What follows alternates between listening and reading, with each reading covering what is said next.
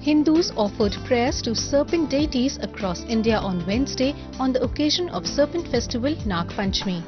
Devotees queued up outside temples in Uttar Pradesh to offer prayers to the serpent deities. The general belief is that feeding milk to snakes rids people of their problems. आज के दिन ऐसी मान्यता है कि नाग नागिन को एक व्यक्ति ने जो है उसके पूरे परिवार कुचल दिया था।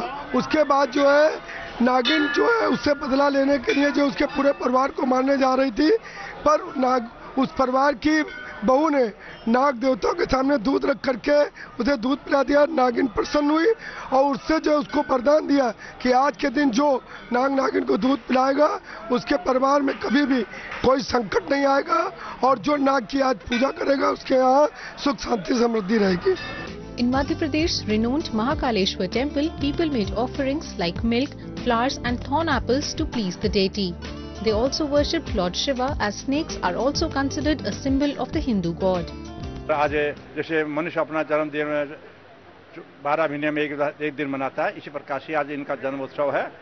इसलिए हम उत्सव के अनुसार प्रेम के साथ में परमात्मा नारायण की पूजा करते हैं और उनके आशीर्वाद लेते हैं और सबकी मनोकामना पूरी करते हैं।